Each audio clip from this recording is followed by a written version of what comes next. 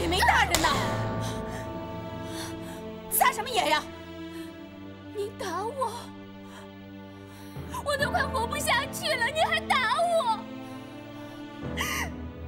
你干脆让我死了算了。佩奇，佩奇，你先出去，把门带上。是。佩奇呀，好了好了，快起来吧，别扎伤了啊！我就是要扎伤。真刚哥不在，我也活不下去了。哎呀，为了一个男人要死要活的，这像话吗？像郑刚这样的男人，值得你这么做吗？我不管，我不管。他人好心好，他什么都好。从小我就喜欢郑刚哥，我就要他。这孩子，可是你却成全郑刚和佩珊，你从来就没有把我当女儿。你这说的是什么话呀？娘只有你和家宝2个孩子，娘不疼你，疼谁呀？那你为什么要成全他们？你从小就不喜欢佩珊，为什么在这个事情上你要护着他呢？我不是护着他，娘这么做也是为了维护咱们洪家的声誉。孩子，听娘一句劝，强摘的瓜不甜，强求的婚姻不圆。郑刚不爱你，就算你们成了亲，你也不会幸福啊！不幸福我也要嫁给他。我要去找郑刚哥，我要去跟他说清楚。你怎么那么傻呀？我就是傻。郑刚哥从小他就爱护我，我要去跟他说，他一定会接受我的。佩奇，佩奇，哎呀，放开我，放开我！天都黑了，你上哪儿去找啊？我偏要找，不管走到天涯海角，我都要把他找回来。好，要找你去找。好说歹说，你都听不进去。既然你这么想嫁人，明天一早我就把吴媒婆找来，尽快把你嫁出去。娘，我不要嫁，娘。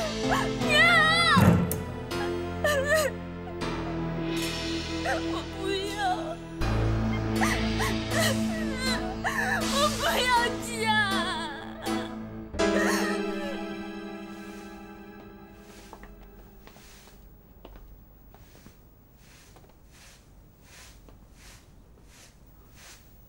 进去吧。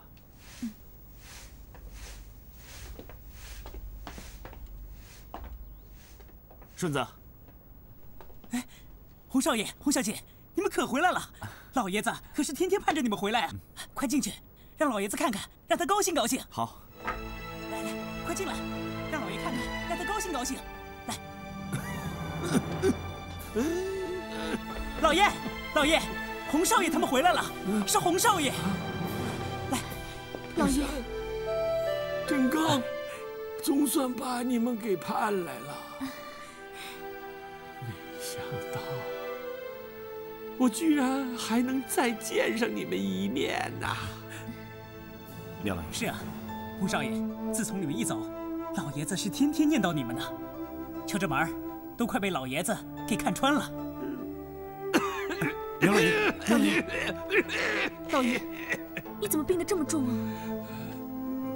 没事儿，没事儿。郑刚啊，你们怎么回来了？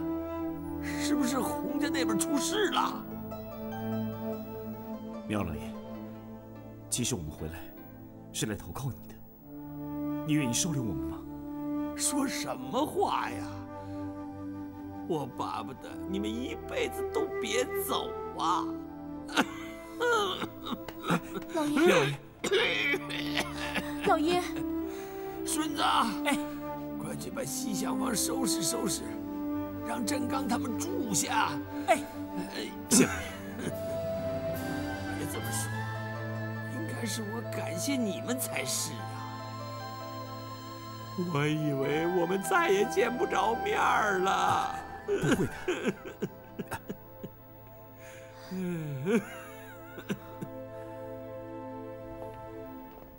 来这边。顺子，老爷怎么会突然变成这样？你们走后不久，老爷子就着了别人的道了。什么意思？二少爷，你临走前不是发明了一种新口味的酱吗？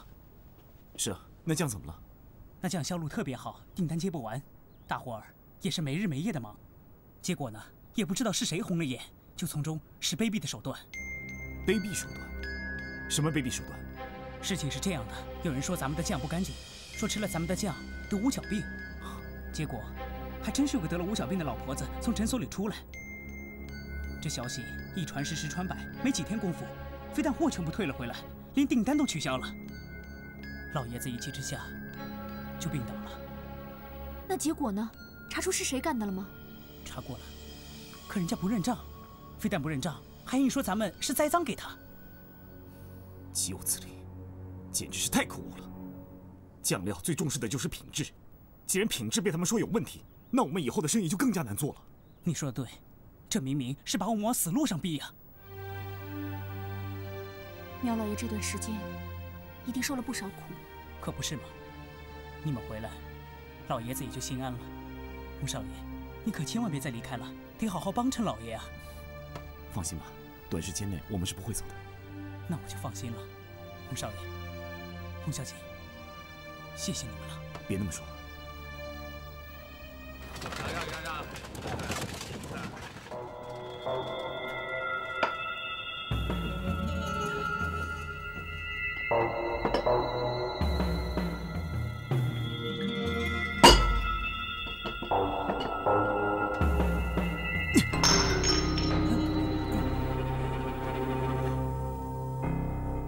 哎呀，你在做啥呀？啊！你说什么呀？快下去！汪掌柜，新来的不懂事儿，您别介意。你有什么事儿？去，给我走！好，是。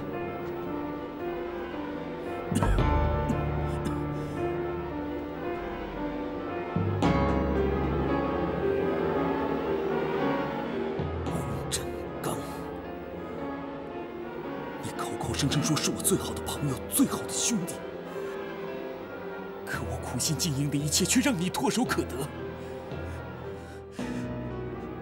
夺妻之恨，我不能忍，总有一天我会讨回来，我一定会讨回来。老板，我要肉包子。哎，小馄饨啊，小馄饨，来，哥，来，姑娘，来，你的包子。好，谢谢啊。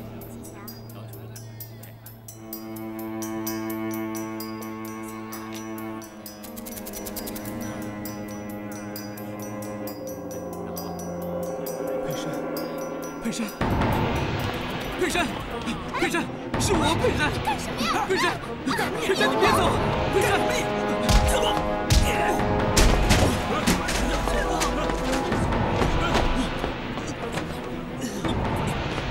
喂，你把我包子全给砸烂了，赔钱！不是我，是他，你找他去。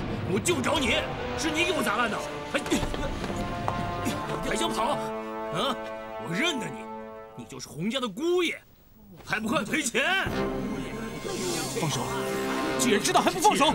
我管你是谁，你把包子砸烂了就得赔钱！对，赔钱！是豹子胆，敢让我赔钱！赔钱！你这个人怎么这么不讲理啊？怪不得洪家姑娘她不要你，你就是个无赖你！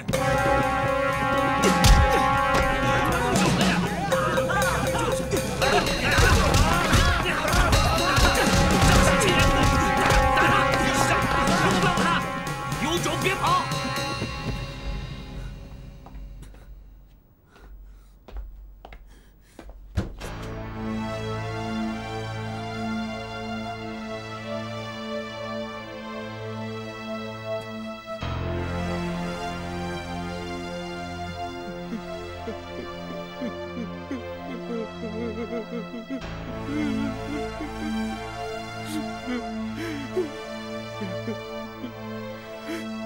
为什么会这样？他们竟然这样对我！佩珊，我不能没有你。你们为什么要这样对我？裴善，裴善，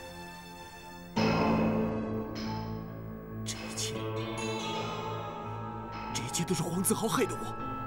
这口气，我总有一天讨回来。可是他们，总有一天我要讨回这口恶气。现在最重要的是，我要振作，振作，我一定要振作起来。我想要的东西，我一定可以得到，一定会有这么一天。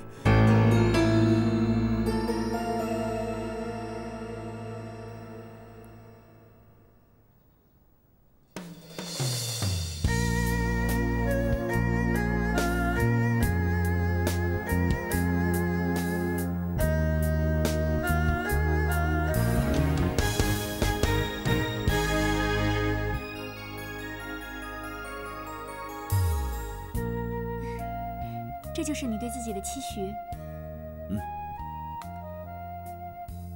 每个人都应该有自己的期许和目标。我写这个，其实也是自我勉励吧。振刚哥，你从小就很努力上进，这就是我喜欢你、欣赏你的原因。一个男人要成家立业，要给家庭带来幸福，不进取、不努力怎么行啊？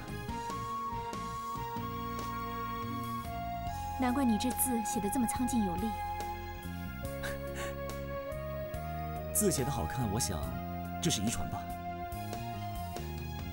我亲生爹娘在我很小的时候就过世了。我娘从小就教我，字要写得好看，要写得正，这和做人的道理是一样的。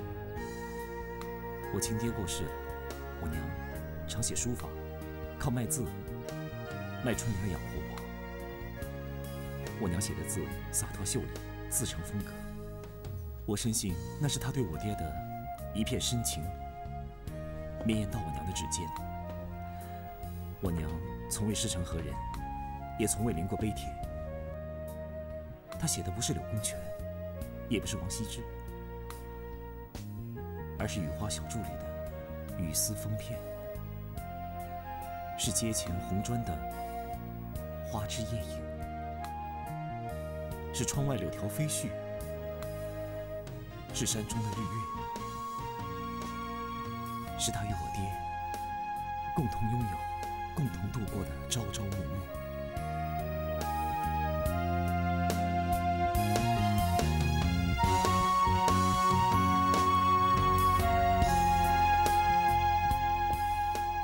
为善，希望有一天，我们也可以拥有那样刻骨铭心的朝朝暮暮。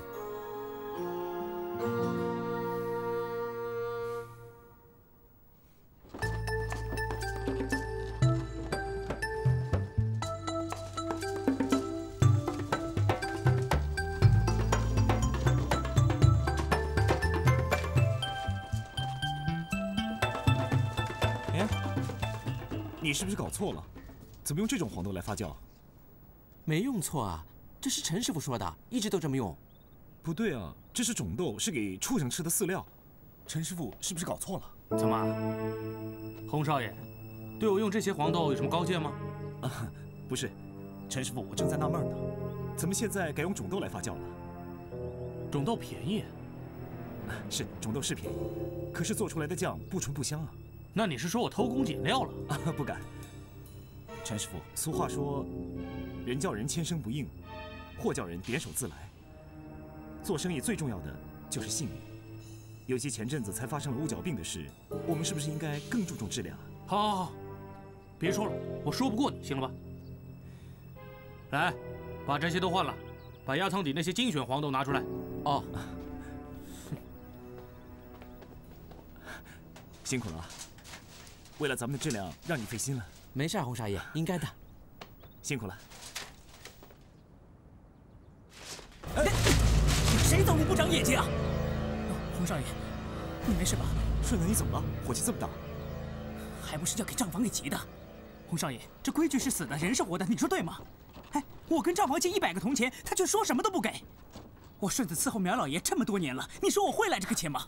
顺子，你先别急，告诉我这钱做什么用的？这钱是供我弟弟读书用的。他昨天哭着回来，说学堂就剩他一个人没缴学费，先生都要把他赶出学堂了。你弟弟他去读书了？是啊，我想我们家里总得有个人识字啊，所以拼了命攒钱把他送去学堂。哎，谁知道读书这么花钱啊？又得买笔，又得买纸。洪少爷，你哎不，拿着，洪少爷拿着，这不行，这一块洋元你先收着，这不行。以后你弟弟还有什么需要，你再来跟我说啊。洪少爷，我怎么能跟你拿钱呢？不行不行。哎呀，好了，反正这钱啊我还供得起。现在这么多人要花钱打牌、抽大烟的，你能够把钱省下来供你弟弟读书啊，真的令人敬佩。安心收下吧，没事的啊。洪少爷，我太感谢你了。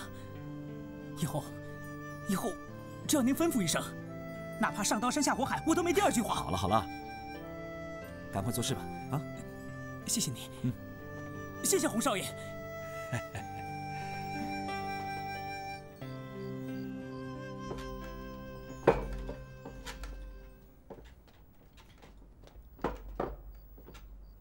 佩珊，哎，怎么不休息啊？哦，就要去睡了。你在做什么？揉面呢，明天包包子给苗老爷吃。怎么了？苗老爷又没胃口了？是啊，一天都没怎么吃东西。不过下午到酱园散步，心情好多了，还喝了一碗粥呢。那就好。你们今天去酱园，我怎么没看到你们？是啊，你们在忙，所以苗老爷没让我打搅你们。好了，出去吧。哎呀，没事，我想去照顾苗老爷。苗老爷那儿有人照顾，你都忙了一整天了。没关系。哎，我就知道劝不动你。要起身探视之前，要把衣服给穿好了，别着凉了。我知道了，你也早点休息啊。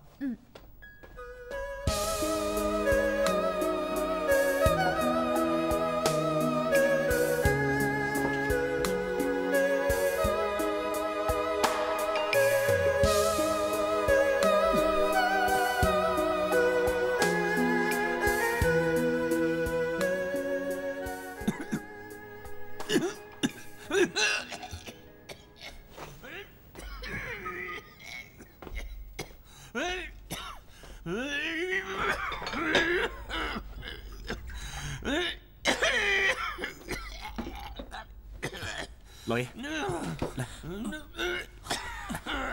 喝杯热水啊。洪少爷，还是让我来吧。没事的，我来吧。老爷，有没有好一点？好多了。好，那你接着睡吧啊。不，振刚啊，你别走，陪我好好聊聊天吧啊。好，我这一咳呀，倒咳出精神来了。对了，振刚啊，怎么我一咳你就过来了？老爷，洪少爷说要亲自照看您，又怕您不依，所以啊，就一直没走，守在房门外面呢。振刚啊，有这回事儿？你这孩子真懂得疼人呢。又不是什么天大的事，不值得拿出来说。